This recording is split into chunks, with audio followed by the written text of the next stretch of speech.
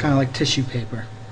It's called Buckypaper, and it looks a lot like ordinary carbon paper. But this thin material is actually stronger than steel, and it could revolutionize the way everything from airplanes to TVs are made. The materials that manufacturers like a Boeing, like a Lockheed Martin, like Dell, okay, they can actually take and transform them from materials into products so that people can use on a daily basis. Buckypaper is made of tube-shaped carbon molecules that are 50,000 times thinner than a human hair, but they have the potential to be 500 times stronger than steel.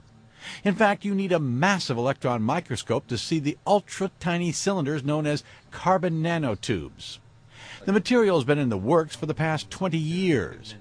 But until now, no one knew how to use its unique properties in commercial production.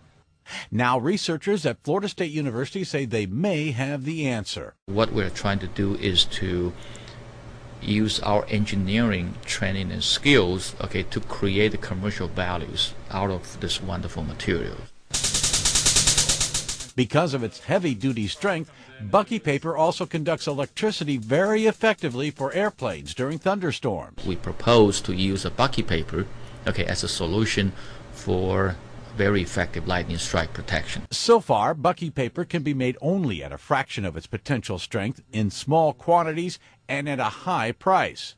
But researchers are developing new manufacturing techniques. Those techniques may make it more competitive with the materials that are on the market now. Tim McGuire, The Associated Press.